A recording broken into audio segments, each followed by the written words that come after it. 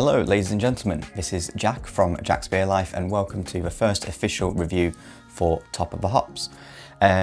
So really excited to get this started. I just picked up my brand spanking new Top of the Hops glass today, as you can see there. Really like the look of this, so can't wait to pour the beer in this.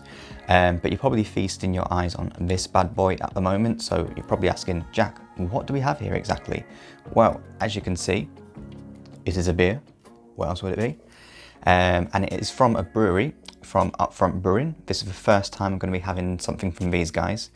And it is a Citra, Mosaic and Strata Nectar IPA co-fermented with wild nectar yeast. It doesn't actually have a name. I've noticed that the couple of cans that I've got from this brewery don't actually have names.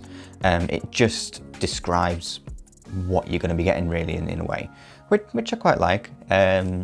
Although when possibly discussing, beers like this, and someone asks me, oh, Jack, what was that beer you had the other day? I'd prefer to maybe give it just a name as such, rather than go, oh, it was, and then just read the description. But nonetheless, sounds absolutely lovely, and it comes in at 8%. I'll just show you the beer can art here, as you can see.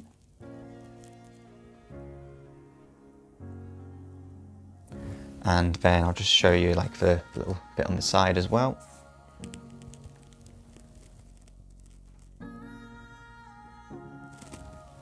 Very nice. Okay, so without further ado, let's get it open. Right, I just realised I am going to swap these around because I am left-handed, so I don't fancy pouring a beer with my right hand because it could go all sorts wrong. But let's give this an open. Oh, straight away there, lots of citrus aromas coming out the can there that just popped out. So we shall now give it a pour.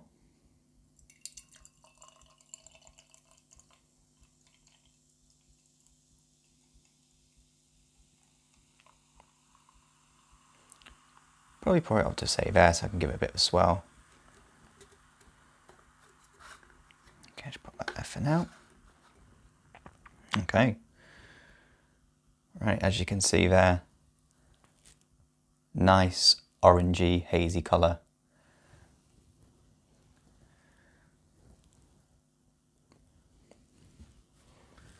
I mean, just initially passing it under my nose, you can get plenty of hoppy, citrusy aromas in straight away.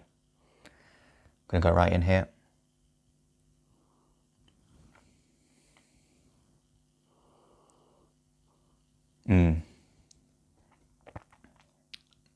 Liking it so far from the smell. It's not and I mean, it's not the aroma isn't too overpowering. It doesn't. I mean, I got plenty of it when I opened up the can, and then once you kind of pour it in, you put it on, put your nose on top of the glass. It's not as kind of hard hitting. It just, in my opinion, unless I've got COVID, I probably don't. But I'm pretty sure my sense of smells, still there. However, though, yeah, I'm getting plenty. It's all right. But I do have a feeling that the taste is going to be the solid point for me. All right, cheers everyone. Let's give it a go.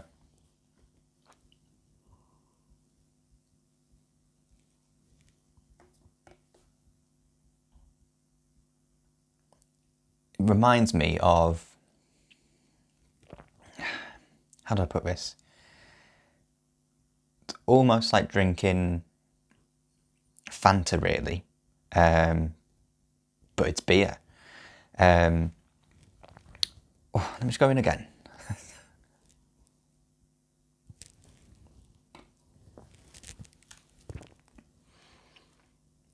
Yeah, I'm liking this. It's after a hot day today that we've had so far as well. I think it's been about like 18, 19 degrees up here in the northeast of England. That is really, really nice. So far, I'm getting a slight bitter aftertaste, but there's not that kind of burn at the back of your throat from it, which sometimes you kind of do get. Now, I quite like that, I'll be honest, but it doesn't linger at all. If anything, it's non-existent from what I can get so far from it. So I just want to talk a little bit about the brewery that I'm showing you today, which is Up Front Brewing. Just talk to you a little bit about, you know, where they're from, what they're about, etc. So they were founded in 2015 and they are based up in Scotland. Now, the interesting thing that I read is that they don't actually have a set location. They are actually based all around, really. They utilise other breweries to produce their beer. Now, I did read that they mainly produce up in 71 Brewing, which is in Dundee, but they also utilise other breweries, you know, as and when they need to, really. And the interesting thing that I read about the name as well is that they are called Up Front Brewing because they started off, you know, with things like, you know, no loans, no Kickstarter programs, no investors. They paid everything up front. So I'm guessing that's where they got the name Up Front Brewing from. Okay, so we're nearly at the end of the video and it is time to give my final verdict on this beer. So I've decided that what I'm going to do is I'm going to score these beers that I'm going to review out of 10, as I feel that's probably the best way to, you know, review them and score them. So Up Front Brewing, Citra, Mosaic and Strata Nectar IPA. It's the shortest name I could find for it. I'm going to give this a 7 out of 10. 7 out of 10 for me. It's tasty, nice aromas. I'll be honest, the aromas when they came out of the can, oh, amazing. Once they got put into the glass, they were a little bit subdued, but I think that was just because they were so hard hitting from the can initially.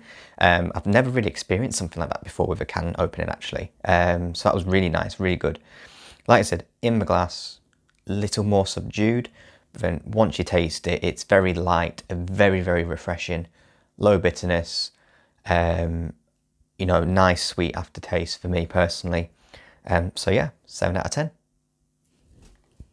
Right guys, that concludes our first official review for Top of the Hops. I've had an absolute blast doing it and I can't wait to make more of these videos in the future. I'll leave a link in the description below to their website, Facebook and Instagram. And I'll also leave a link to my Instagram, Jack's Beer Life, in the description below as well. Once again, thank you ever so much for watching. Cheers, happy drinking.